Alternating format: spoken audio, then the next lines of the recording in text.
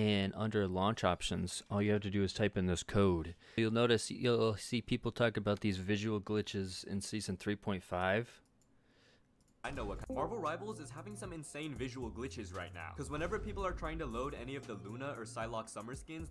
So basically what they did was in season 3.5 is they moved the shader compilation to be done, some of it in game. Even though the global shaders have already been 100% loaded, the way they do it in 3.5 is they're having them load after the game launches instead of before. So you could see, even though the shaders are 100% loaded, I'm still getting the game freezing up really bad because it's trying to load more shaders, I guess, beyond the global shaders. So to fix that, I'll show you here. Even again, like I can't even see some of the shots from some of the heroes from their weapons. And then my game freezes, and it freezes for about 35 seconds. I mean, it's just unplayable.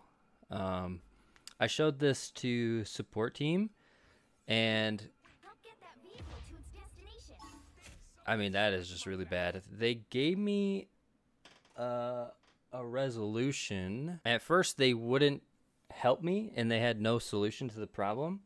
And then I told them that I wanted my money back from the game, and then immediately they came back and told me that I could fix the shader issue by following these steps here. If you need to, you can as well.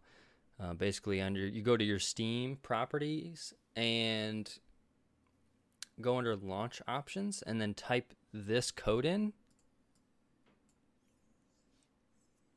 And once you do that, you'll get the way it compiles the shaders before season 3.5, and then you'll get the original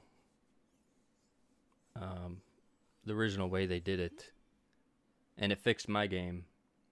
Maybe it'll fix yours as well. So give this a try, and hopefully it'll fix your game and keep it from freezing if you're on Steam. It definitely does work. It worked for me for sure.